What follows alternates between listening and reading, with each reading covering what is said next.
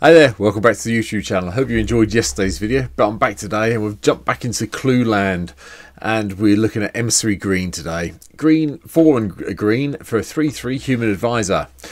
I like Emissary Green though because I like cards that make people make decisions, and this is a voting card. So when you attack with Emissary Green, everyone votes, starting with ourselves, and depending who votes for what depends what you get. So people who vote for profit, for everyone who gets profit, you get twice the number of profit votes in treasure tokens. And if everyone votes for security, you get to put a whole number of +1/+1 counters. So put a number of +1/+1 counters on each creature you control equal to the number of security votes. Now, depending how your deck is looking and what you've got in play, it's very likely you're going to get a whole load of treasure early in the game if you get Emissary Green out early.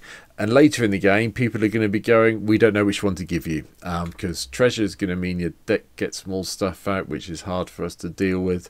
And then security makes all the things we've got out that are hard to deal with even more hard to deal with. We don't know what to do. They will get confused and they will get distressed about it. Maybe. But anyway, I like Emissary Green. I haven't done a mono green commander for a while, and obviously the clue cards I liked. Yeah, bonus video last week with the commander. Go back, watch that on Friday if you haven't. You know, because you can subscribe to the channel down here and come and see all my videos going forward and help me out and get to my 500 target by the end of the year. So anyway, enough of the sales pitch. This is what the deck looks like for Emissary Green today. So usually is now where I go through my mana base. Yeah, forests.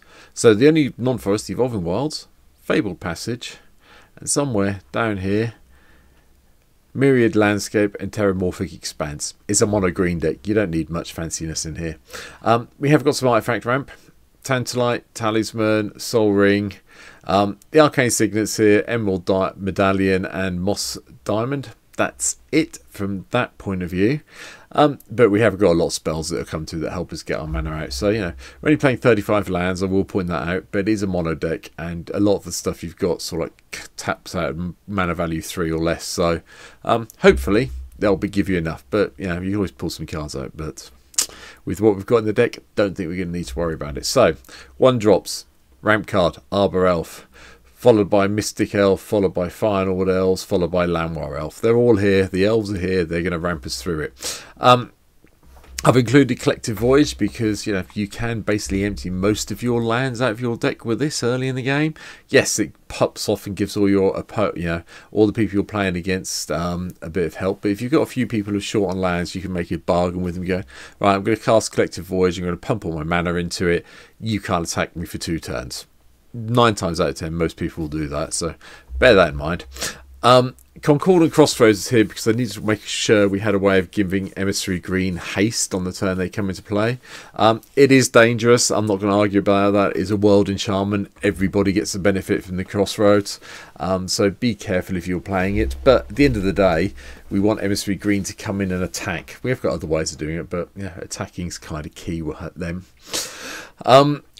Obviously, because we're playing +1/+1 kind of deck, we've got the hardened scales here and a few of the other cards you would expect to see in any other +1/+1 deck. Elixir of Immortality makes an appearance as well, just because, well, why not shuffle everything back in when it gets killed off. 2 drops, Elvish Visionary for a bit of card draw. Gala Greeters gives us some treasure or some +1/+1 counters or a bit of life if we're short. Gaia Sage is just so we can pump out some extra mana. Hopefully we can get this evolving quite quickly.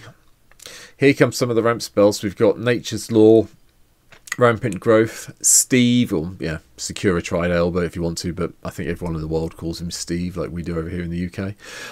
And 3 visits kind of help us ramp that side of thing. I did miss Prosperous Innkeeper out because yes, it gives us a treasure when it comes into play, but it's a tiny bit of life gain that could help. We have the Lightning Greaves and the Boots as well to make sure that Emissary Green has some protection and can do the attack at turn comes in to start the voting process. 3 drops, Beastmaster Ascension. Attack with a lot of creatures. Your creatures come in, they become very big eventually when you get 7 counters on here. Yep, it's a bit brainless in a mono green deck, but it's here. Branching Evolution, the card that just does things lovely with +1/+1 counters. Love it. Cultivate, another bit of ramp spell. Elvish Rejuvenator, go and find a land. Oh, look here, chances are it will be a forest. Entage Restoration is also here. This is quite nice. We do have creatures that have power 4 or more. So sacking off something like a useless Evolving Wilds could be the way to go with this and get 3 basic lands onto the battlefield tapped. Yeah, thin your deck out quickly. Farhaven Elf gives us another basic land. Growing Rights of Imlotech gives us a cheap version of Gaia's Cradle. I mean, if you've got Gaia's Cradle, I did think about putting one in here, but I've left it out from my MTGO collection. I might update it when I stream this deck later this week.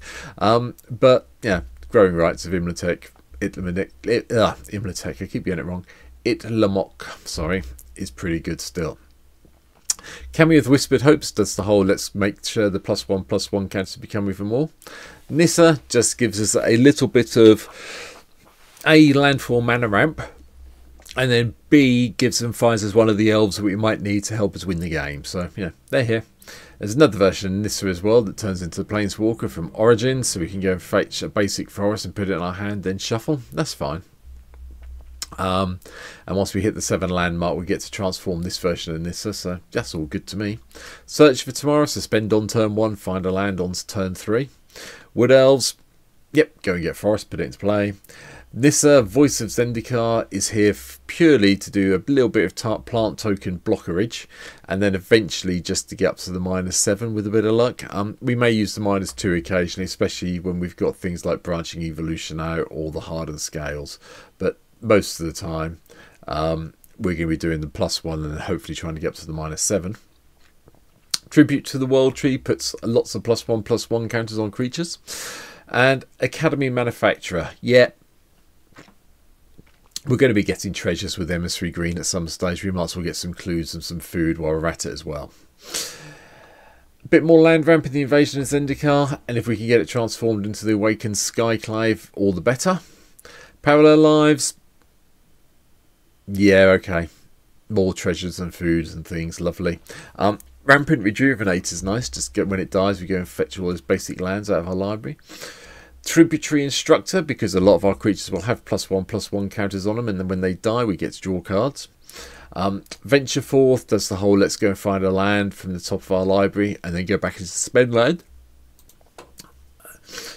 Axbine Ferox from MKM, Death Touch and Haste for a 4 mana for a 4/4, and has an interesting ward ability. Yeah, still not sure how well it's going to work, but a 4/4 with Haste and Death Touch seems a bit too good to pass up on. A 4/4 that draws us cards when we play off the creature spell, so is very good, I know that for a fact. And like this 4/4 makes sure that we have another way of giving something haste if we need it to have haste. Yeah, so I'm happy with that. Helm of the Host, yeah, playtest this deck once. I got Helm of the Host equipped for Emissary Green, and having 2 or 3 Emissary Greens in play is kind of scary, to say the least. When they attack, you have to vote for each one, and oh, it gets very scary very quickly. Still think Helm of the Host is one of the best equipments ever printed in my mind, but there you go. Anyway, doubling season, double up on our tokens, double up on our counters as well, which is lovely. Kind of key with the Emissary. Jaheira's Respite, this is a new one. This comes in from Commander's Legends, Baldur's Gate. That's it. Sorry, I couldn't remember what the second part was. It was Commander Legends. Like this card. 5 mana, expensive. Search your library for up to X basic land cards where X is the number of creatures attacking you, and put those into play tapped, and then prevent all the fog, basically. Yeah, fun card. Haven't played with it much yet. Thought this might be a good deck to try it out in, so it's here. Defiler Revigor means that we pay life instead of green mana for one of the things. Get some +1/+1 counters and everybody's happy in the game. Verdurous Gearhulk coming back in from Kaldesh.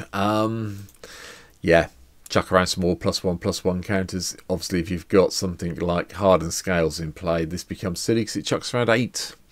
And then Branching Evolution will make it chuck around even more. 16 maybe? Yeah. Okay then. Good fun. Vorinclex, actually just straight up normal Vorinclex. Yeah, comes into play, 2 forests, put them into, reveal them, put them in your hand, then shuffle. Okay, yeah, 5 mana, 2 forests in hand. Better if they went into play, but okay. Probably they don't go into play, because that means next turn you would be actually guaranteed to exile Vorinclex and make the thing terrible and turn it to the Grand Evolution, which would be yeah, whichever way you look at it, it's still good. Anyway, Conclave Siege Sledge Captain, it comes into play, does the whole backup thing, and then gets loads of +1/+1 counters. Bane of Progress is here to control the artifacts and enchantments we see. Surak and Goreclaw also make an appearance here, give all other creatures trample, haste, and then non-token creatures come into play with the +1/+1 on them and haste. Yeah, okay, like that. This version of Vorinclex is basically doubling season on a creature. So, yep, have this one here as well. And the Gruff Triplets. Don't think this card has seen enough play yet in Commander. It is silly. Especially with the amount of, if we can play this after we've at least got something like Parallel Lives, doubling season down, even one of all the Vorinclex monstrous raider that we just talked about earlier. Having that come into play when one of those is in play means we get a lot of little tokens, and our Gruff Triplets becomes very big very quickly, and it scares people. Really does scare people big time. Ancient Imperosaur is just a convoke creature we have in the deck. We will try and convoke it a lot. Trample, Ward, and then +2/+1/+1 counts for each creature that convoked it. It's pretty good. A lot of ramp going on in the deck. Lots of lands come into play. Avenger of Zendikar, a bit of a no-brainer. And Old Norborn, because I just wanted a green dragon in the deck more than anything else. And this one gives me treasure tokens when it connects. So why not? The final two cards in the deck. Crater Hoof Behemoth. Yep, that's fine. We'll do that with the elves and everything else we have in play. Giving everything +X/+X and trample till the end of turn is going to be something that hopefully wins us the game. Especially if we've got this in play. And then we cast this for lots and lots of mana. Empty your library out. Get all your creatures in play. Make sure you stack the triggers in the right order. And yeah, win there and then. That's how I won my test game. I was very cheesy. I think Genesis Wave went off for X's 12, if I remember correctly. I had 15 mana kicking around between everything I had in play. And yeah, I hit a whole load of creatures. And then I also hit Concordant Crossroads and Crater Hoof Behemoth. And yeah, it was very good for me. Very good for me. But that's it for today. Oh, why is Crater Hoof Behemoth still there? Hold on a second. That's better. That's a lot better. Right. That's my take on Emissary Green. I hope you've enjoyed it. Like I say, it's a very nice, simple deck. Especially, I think it's going to be really relevant if you're building something for someone who's just starting out. There's lots of different ways to build Emissary Green. Gets them to understand some of the intricacies, a little bit of Commander play. So, hope you enjoyed this. I'll be back tomorrow with another actual straight one from, well, it's from MKM Commander. So, keep your eyes open for that, because, you know, you've hit the subscribe button down here now. You've hit the bell icon. You know when things are going to happen. And you're going to come watch me play it on Twitch. There's a link to my Twitch down below in the description. So hopefully I'll see you on Twitch very soon. But if not, I hope you've enjoyed the video and you come back and watch another one. Thanks for watching. Take care and goodbye.